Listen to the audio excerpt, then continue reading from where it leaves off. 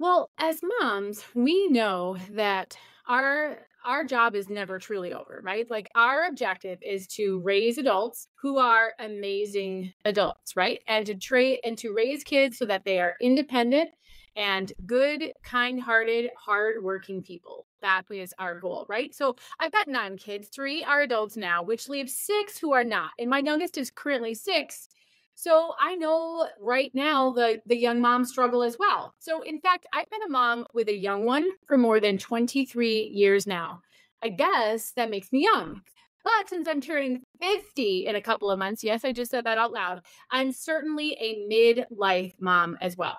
And so, with one who has already left the nest, one who is currently traveling overseas, and one who is starting to work on his actual career, my role as a mom to these older ones sure is different from being a mom to them when they were younger. And so, in fact, I have found it so surprising just how hard it is for us as moms when our kids start needing us less. And this happens long before they ever actually leave the nest. Midlife moms, this one is for you. Let's talk about it. Well, hey there, I am Jennifer Roskamp, a certified life coach and homeschool mom of 9 who is passionate about helping women just like you embrace the here and now while also being focused on creating the life you actually want.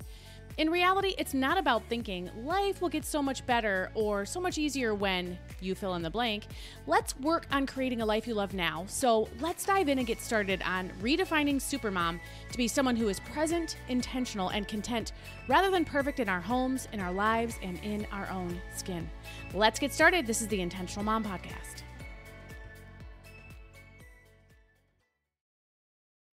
Okay, so if you're listening and you're like, I'm not a midlife mom, it's okay. There is still going to be things here that you walk away with. You still want to be tuning in because we're going to be talking about mindset control. We're going to be talking about how to control our own minds so that we are experiencing the joy, the happiness, the contentment, all of the things we actually want to feel. You're going to walk away with a tool that will help you do that. So I've got these 9 kids, and yes, 3 are adults, and I know firsthand then what it is like when these kids start getting more independence and when they start relying on you less.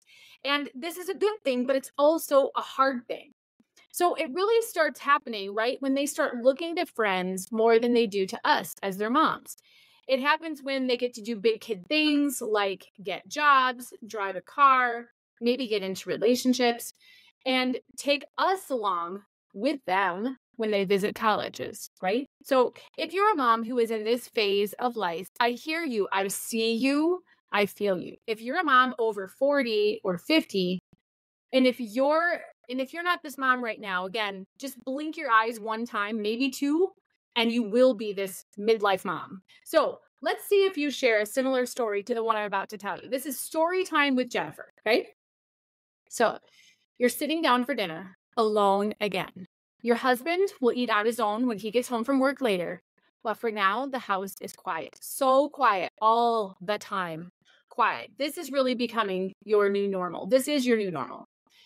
You thought your kids would be home for dinner, but now that they're teens and young adults, they're always changing their plans, often at the last minute. So as you're sitting there picking at your daughter's favorite dish because you were hoping she'd be here, you find your mind wandering back to when the kids were younger and what you wouldn't have given to enjoy a meal in peace, a meal just like this one. If only I know then what I know now, you mutter to yourself. You thought parenting older kids was going to be easier than those frantic young mom days, but it's way harder than you thought. You've traded in your mom taxi hat for the hat that often makes you the sounding board for all of those emotions that your kids are struggling to figure out. Since you're the safe place, you're often the one they lash out at. You know they love you, but man, do they have to be so unreasonable and mean. And it's not even just parenting older kids that you struggle with. It's figuring out how to manage yourself. Because for years, you poured yourself into caring for your home and family. And even back when you worked, you had it together so much more than you do now. Why on earth did you get more done when you had so many more responsibilities and demands than you do now? But figuring out how to be motivated to do anything when you've got no energy, no focus, and no idea who you even are or what you want is so hard. If you're being honest, you're just lost. You just want to be happy, but you have no idea what that would look like or how you would find it in this new phase of life. You wake up every single day with the best of intentions. Today is going to be the day that you feel motivated and energized to get some of the things done you've been putting off, and maybe even do a few things that actually matter to you. Today is going to be your fresh start. But you know how it will end because every day always ends the same. You waste a bunch of time, you feel frustrated that you've let things get this far, and you just want to somehow escape from it all. If only someone could tell you how to fix the emptiness you feel in the pit of your stomach and actually get something, anything done most days. Who ever thought that doing nothing could be so exhausting? So what could you do in the next 5 days to get out of the back seat where life happens to you and into the driver's seat where you decide who you are and where you're going? Here are the 5 things I've got for you today. Number 1, find yourself. Rediscover yourself. Ask yourself who you are and what you want to be. Choose to make this your line in the sand moment when you decide that you're not going to sit back and just go along for the ride anymore. You are going to find your purpose and even your joy again. Make that decision right now. That's number 1. Number 2, stop neglecting yourself. We moms are so good at this, but what we don't realize is that, number 1, we suffer, right? And we take others along with us. Often the ones we're trying to do it all for are the ones that pay the highest price right alongside us when we're neglecting ourselves for too long. Number 2, the things we do suffer. When we are limping along at best, it affects everything we do. Number 3, life is full of seasons. Some seasons demand more from us in terms of all of the have-to things. But we have to, at some point, swing the pendulum back the other way in order to live the life that we want. So number 2 is all about the need to stop neglecting yourself. Number 3, understand yourself. Know that you can always control one thing in any circumstance or reality or result that you're currently getting. What is that one thing? You can always control yourself. And so you need to learn how to unpack the thoughts and feelings that you're experiencing and learn how to choose the ones you want. And that is all part of step number 3, understanding yourself. The 4th thing to do is to know your resistance. As humans, we don't like to fail. We don't like to be wrong. And we don't like to be disappointed in or frustrated with ourselves. So often we struggle to do things. We avoid things, especially when they feel hard.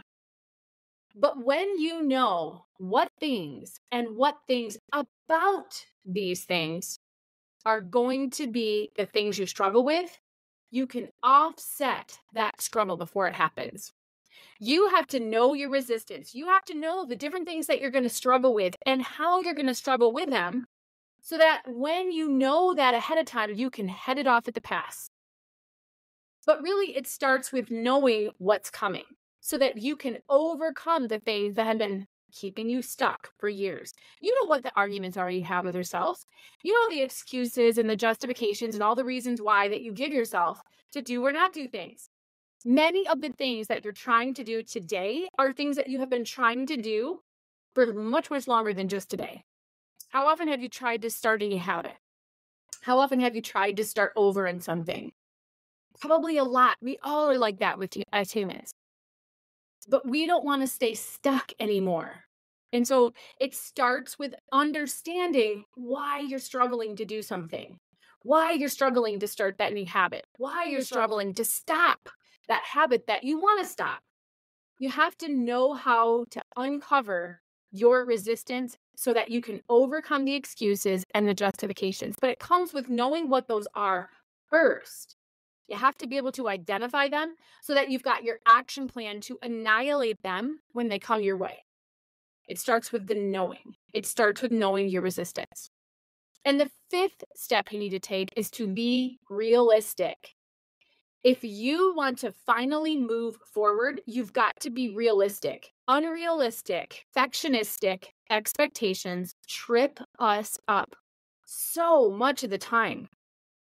Setting yourself up to take action and implement in a realistic way and armed with systems and processes and plenty of mantras is the best way to actually uncover and rediscover who you are and where you're going. How do you want to spend your time? So this 5-step process, finding yourself, putting an end to neglecting yourself, understanding yourself, knowing your resistance so that you can annihilate it when it comes, and being realistic when you assign yourself things to do. These are all so important things. And these are things that in just 5 days, I am going to be helping women just like you figure out. I do that in my Write a New Chapter challenge. We start with working on your dream circle. And from there, we talk about finding harmony, not so much finding balance, but finding harmony between your primary power buckets, which are home, work, and that doesn't necessarily mean get paid for at work, but home, work, self-care, and relationships. Those are the 4 power buckets that we talk about. And then the remaining 3 days in the challenge are all about learning ways to take back control of even the hard and out of control things in your life. Because again, you can always control yourself in these situations. The Write a New Chapter challenge is here to help you learn, but also to give you the confidence, the support, the encouragement, and the community to make lasting changes in your life. Women don't realize how long they've been along for the ride in their lives. They want things like joy, contentment, and calm. And they also want to feel organized, in better health, and happier in their relationships. And if you've never worked with a life coach, that's what I am. If you've never worked with a life coach, we are 100% focused on looking forward with a what can I do mindset. And a couple of other mantras we also love are nothing has gone wrong. This is just new information. When things happen, it's like this alert alarm goes off and we say, oh my gosh, danger, danger, problem. And when we feel like something has gone wrong, that keeps us from being able to move forward. So one of our favorite mantras in our coaching community, it's called Accomplished Lifestyle. One of our favorite mantras is nothing has gone wrong. This is just new information. Another one of our favorites. So I've shared 2 favorites so far. I've said, what can I do? Right? That is a mantra. What can I do? Right? Sometimes it's not, what should I do? What do I need to do? Sometimes it's, what can I do? And then the second one is, nothing has gone wrong. This is just new information. And the third mantra is, I will figure this out. How many times in your life can you use that one? If your life is anything like mine, probably a lot. I will figure this out. And so with the Write a New Chapter challenge starting live next week, this is your chance to get your life back on track with a life coach to walk alongside you for 14 days free.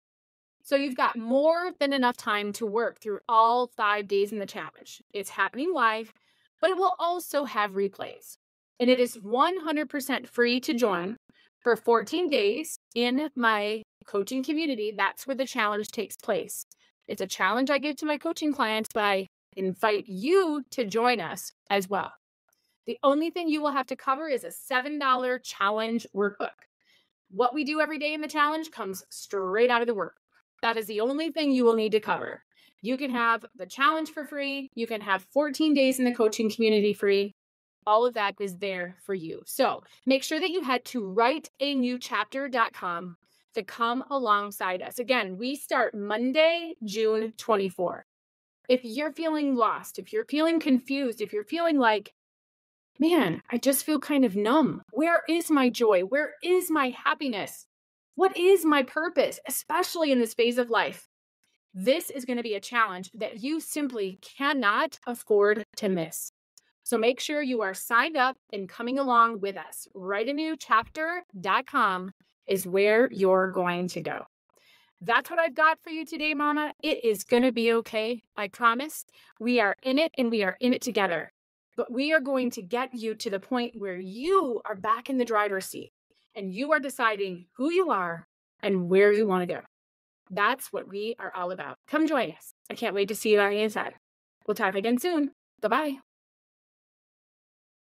I hope that you are excited about this challenge. This challenge has changed so many lives. It's been around for about 3 months. I've taught it live once before. And the thing that makes it so powerful is that so often we just focus on trying to manage all of the things. But really, what we need to manage is the person who manages all those things. And who is that? Well, that's you.